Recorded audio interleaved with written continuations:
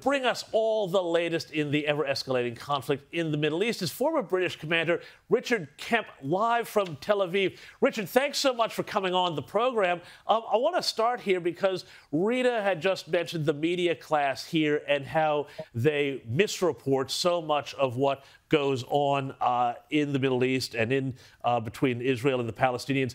There's just been a report come down about the BBC and the way they have mishandled their coverage of the Israel-Palestinian conflict since October 7th. What can you tell us about that? Yeah, well, I've read this report that's just been issued, and I've also been watching a fair bit of BBC coverage since the war began. Painful though it is to watch, because there is no question in my mind that every time the BBC covers the war out here in Israel, it is horrifically biased towards Hamas. There's always undue criticism of Israel, and they go easy on Hamas. There's no doubt in my mind that is a consistent editorial policy. And it's been that way with the BBC for a long time, not just during this conflict, but certainly since I can ever remember BBC covering the Middle East. There's just and it's not even necessarily only a factual bias, but it's also in the tone of their reporting and the way that they try and interview, for example, IDF spokespeople and things like that. Always, at least the implication that the Israeli spokespeople are lying, and that's the kind of impression you get. And this report has essentially, I think, borne that out and suggested that I think since the war began, at least 1,500 times the BBC has breached its own editorial guidelines for impartiality on the conflict over here. Shocking. And of course, in the UK, you have to pay for a license to watch the BBC. I think that's a shocking dereliction of people's money. But anyway, Rita. Switching to the US and the support they're providing to Israel right now, the Biden-Harris administration seems to be wavering. We had Biden even this week come out and say that Netanyahu isn't doing enough to secure a ceasefire. Explain what's happening in that relationship and what the impact is on what Israel does next. Yeah, I mean, this is one of the key issues here in Israel at the moment is the ceasefire oblique hostage release negotiations that have been going on for a considerable time now. And, you know, as you mentioned, just recently, President Biden suggested that Netanyahu is not doing enough to get the hostage released. Yet, in recent weeks and recent days, in fact, the deputy director of the CIA has praised Israel for going pretty much all the way as far as it can possibly go in terms of compromising on negotiations, and the same is true of Secretary of State. So there's mixed messages coming out of Washington, and the Prime Minister over here, Prime Minister Netanyahu, recently spoke to try and clarify the situation, which is that effectively they're the ones that have shown flexibility as much as is possible, and it's not possible to completely accept all of Hamas's terms, but Hamas have been completely intransigent.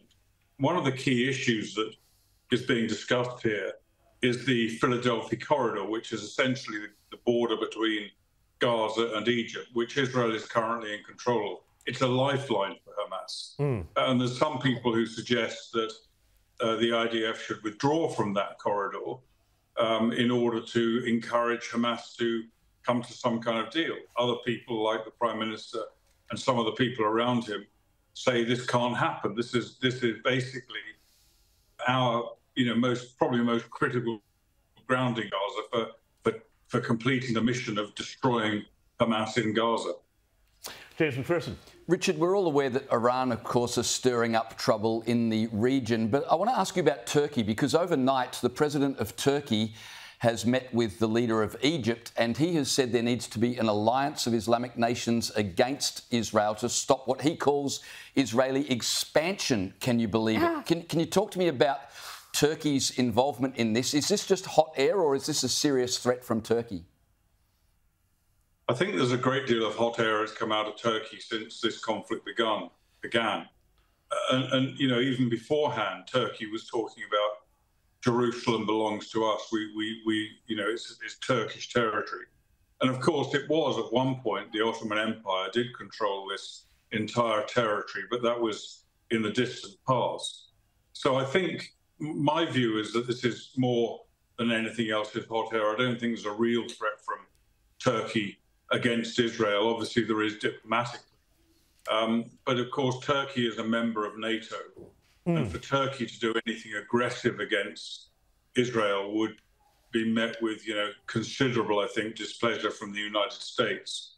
As for Egypt's been playing a double game. Egypt facilitated the arming of Hamas. It allowed Hamas to bring weapons, munitions, and equipment to turn Gaza into the fortification it is today.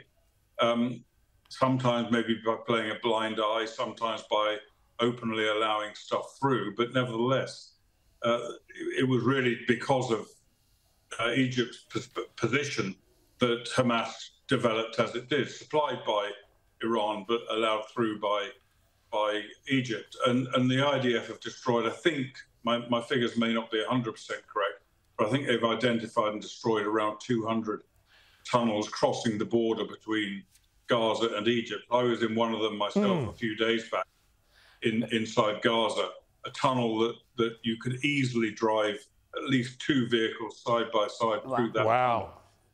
Tunnel. And that was just one of a huge number of tunnels that have been dug by Hamas to get munitions, and not just munitions, but other equipment through the border there. And Egypt's been allowing it. And at the same time, Egypt has closed its border to refugees. There are a lot of people from Gaza who could have escaped the war through the Egyptian border, as really is required under international treaty by Egypt, and Egypt's just simply refused to do so.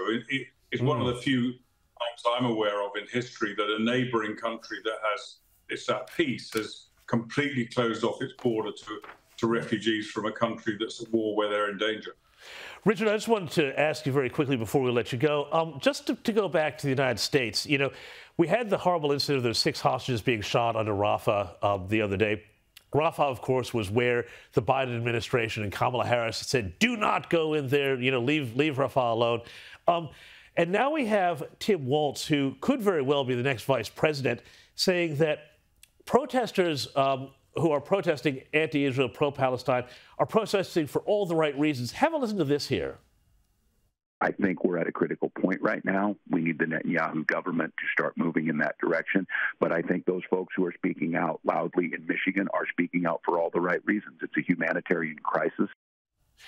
Richard, with the presidential election in the U.S. basically being probably a 50-50 toss-up at this point, how much trepidation is there in Israel about the prospect of a Harris-Walz administration and what they might do in terms of reorienting even further away from Israel? Yeah, that's a very good question. I think the Biden administration has been, in many ways, a mixed blessing for Israel. They have provided a great deal of support for Israel. And they've deployed a large number of assets here, and they help defend Israel. I'm talking about aircraft carrier strike groups, as well as numerous other naval and air assets. And they help defend Israel against the Iranian attack on the 14th of April. So Israel, the US has been quite strong. But on the other hand, they have been overcritical. And I think every time we've seen comments from the US which suggested a division between Israel and the United States, that's what Hamas capitalizes on. That encourages Hamas to keep fighting. And Hamas, they clearly want to see not just the US, but other countries in the world, like Australia, bringing down pressure on Israel to stop the war. And it's, you mentioned the Kamala, or the US perspective on Rafah, trying to say this is an impossible operation, which would prove totally wrong by Israel. It's that kind of pressure and that kind of international message which encourages Hamas. And I think it's really important that if we get a Harris administration, that she doesn't continue to do that. And I think the Israelis, most of the Israelis that I speak to, are very concerned about the prospect of another administration like the Biden administration. And they're I think above all, they would like to see Trump in the White House who, whatever anyone thinks of Trump, as far as Israel's concerned, I think he would be, many people over here believe, he would be the best president for Israel and would give them far greater support than they've had up until now. Absolutely. Hard to argue with that. Colonel Richard Kemp, thank you so much for staying up to join us from Israel. Really appreciate it, as always. Now,